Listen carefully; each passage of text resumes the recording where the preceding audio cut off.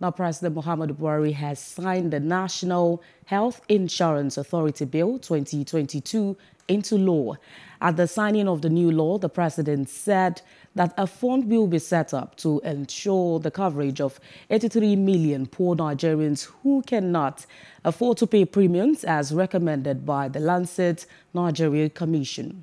The president announced that the authorities will collaborate with state governments' health insurance schemes to accredit primaries and secondary health facilities and enroll Nigerians into the scheme in order to ensure the delivery of quality health care.